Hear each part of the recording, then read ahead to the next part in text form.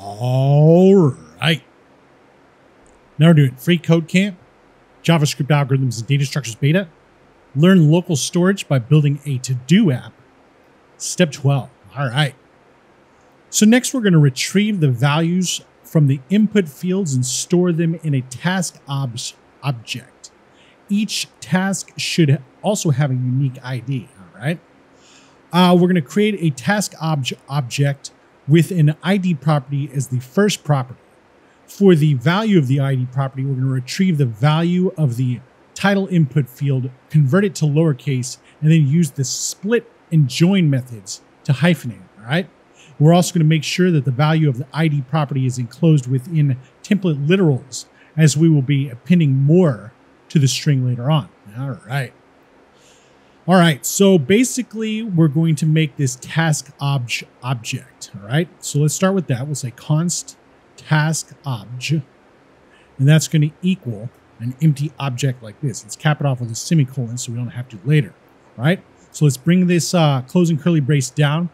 And the first property we'll have is the ID property. All right. So we'll do that. And now we're going to have to use a template literal for all this stuff right here.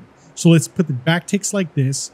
Let's do the $sign and also the curly braces like that. And inside of the embedded expression, what we're going to do is titleInput like this, dot ID.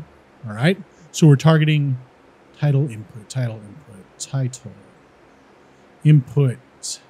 this thing right here, dot ID. All right.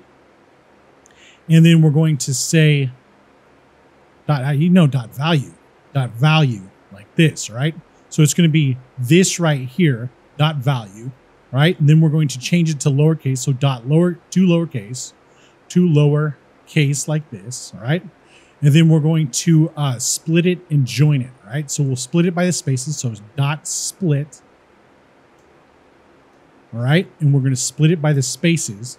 And then we're going to say dot join. And we'll join it by,